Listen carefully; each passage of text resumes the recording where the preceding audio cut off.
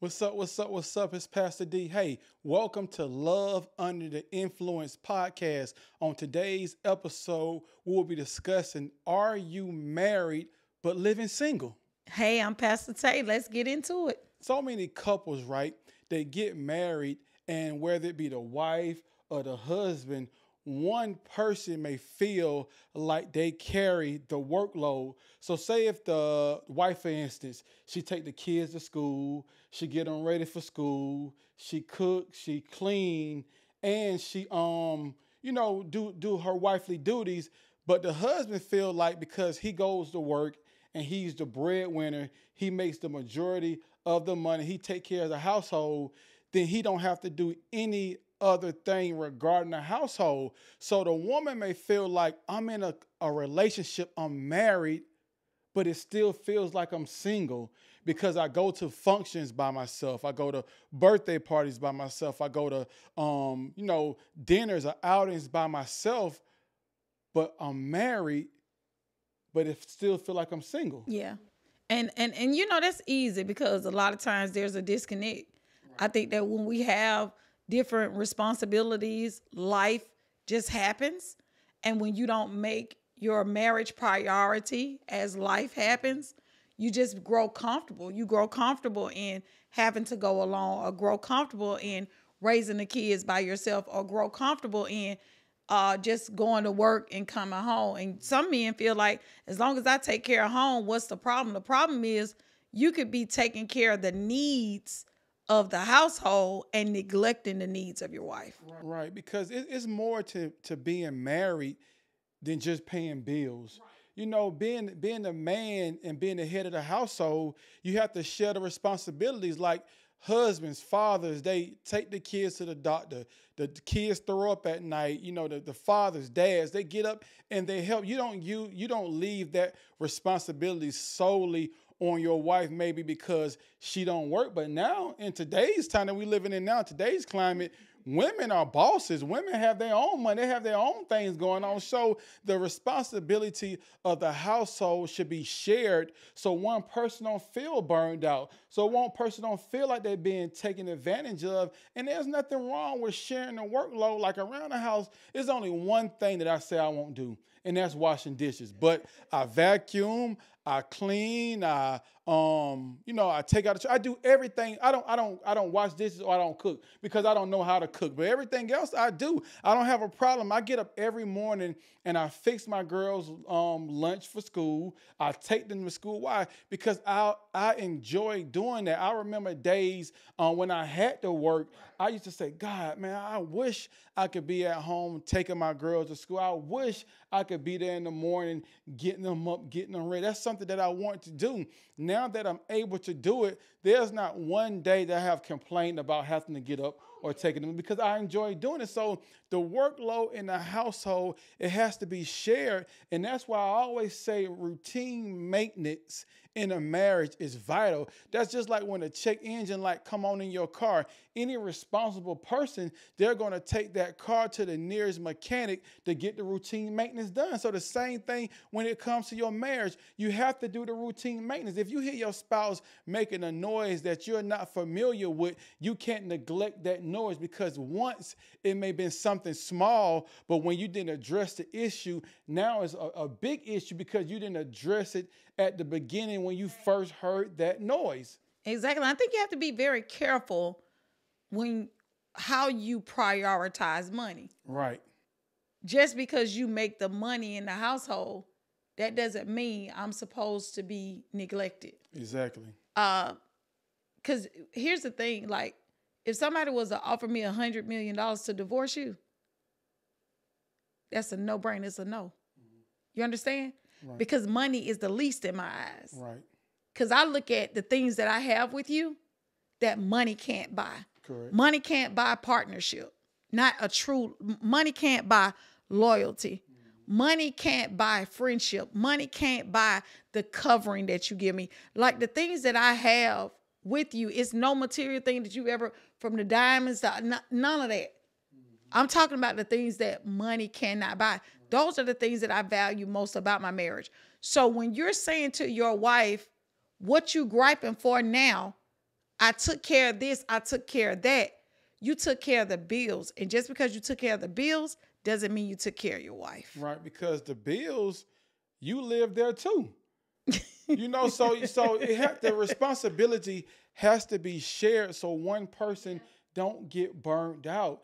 And when you get married, it's a partnership. Right. But so many people are married, but they feel like they're living single because the other person doesn't carry the load or help carry the workload. Just because you go to work and work 40 hours a week or 60 hours a week, you don't get to come home and neglect your kids, because it's going to come a time where your kids going to be grown and you're going to miss so much of their life because your excuse was, I was working so hard to provide for the family. Yes, you was working hard to provide for the family, but that give you a right to neglect your kids? Do that give you a right not to show up to the football games? Do that give you a right not to be there? So you got to make sure it's a balance in everything that you do, because 10 years going to go by, 15 years going to go by, and you're going to look up, your kids are grown, and you're going to say, well, where did the time go? But you was chasing the dollar. Money is the least. In the kingdom of God, money is the least. Right. It's the least. So your time is more valuable than anything. You can't get back time that you wasted. So you got to make your time count. You got to use money to buy time. One thing about it, being at home with your children is a blessing. Mm-hmm. Being able to be that foundation, to build that foundation, and to set the example, right. That is something that so many parents wish they have. Mm-hmm. So if you have the opportunity to be a homemaker, or if you have a wife that's a homemaker, you have to make sure that you understand what you're giving your children to. Right, right. You're giving your children access to a blessing that money cannot buy. A parent that is nurturing, hands-on, and being there. With that being said, you have to understand that now you have to look at that as a value. Right. Now, this person is not only taking care of me, she taking care of my household. She making sure it functions. Because think about it, baby.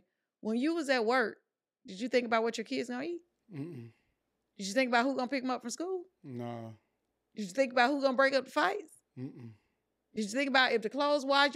Those are things that you didn't think about. Why? Because it's a system. Right. But guess what you did do, which is amazing. You listened years ago when I was saying I needed help. Mm-hmm. Now, no matter how tired you are, after you take your shower, before you go sit down and relax, the first thing you do is look and see, what did I miss? Mm-hmm. Then you also notice one of the things that I had was learned behavior, clutter. You noticing like, man, she's cluttering this stuff. And a lot of people don't know that's a sign of depression. That's a sign of disconnection. But guess what you did? You said, okay, let's do this together. Mm-hmm. Let's partner. No matter how tired you were, because really the homemaker is tired, the man that's working is tired. But at the end of the day, we can't get tired together to the point where we don't work on what we have together. That's the marriage. Right. You got to work on your marriage every single day. Mm-hmm. You know what I'm saying? I don't ever want to be in a place where I once was. Right. Married, but I felt like I was single. Right. Now I'm married and I feel like I'm connected. Now I'm married and I feel like I'm appreciated. Now I'm married and I feel like I'm valued. That's so important, because don't nobody want to be married but still feel lonely. Don't nobody want to be married and still feel single. So it's communication. Everything have to be put on the table. Look, this is my part, and I'm going to do my part. But once my part is done, I'm willing to come help you with your part. I'm not going to be selfish and say, just because my part is complete, I can't help you or I can't assist you with your part. In a marriage, the part is being able to help each other. Yeah. Being committed to one another, being able to pick up when your wife needs help, being able to pick up when your husband need help, and just not allowing one person to carry the whole workload in the marriage. The word says the two become one. I'm Pastor D. And I'm Pastor Tay. Peace. Love Under the Influence podcast. It's a podcast to show you what marriage looks like. It redefines marriage under the will of God.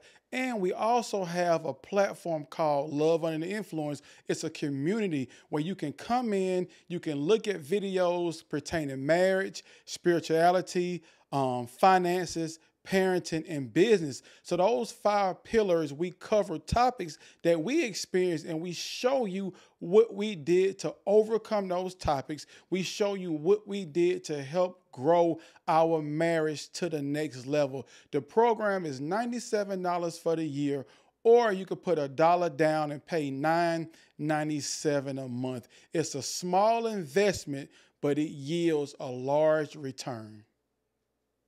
That was good. Let's do it again though. Just isolate just that. Okay. About the community. Okay. Because the transition going into it was a little weird.